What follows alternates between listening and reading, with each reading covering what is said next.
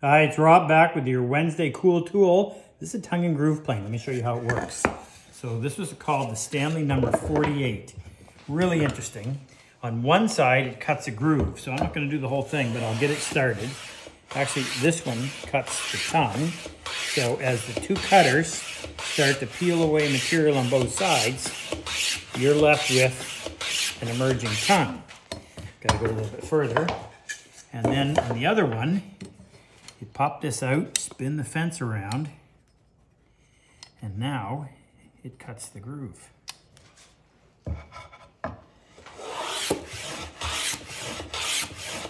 Much like the plane we had last week, only this one's designed for a completely different purpose. Take that one all the way to the bottom, and when you're done, put those two pieces together, and then you get a tongue groove, whether you want to use it for doing a wall or a floor. Isn't that neat?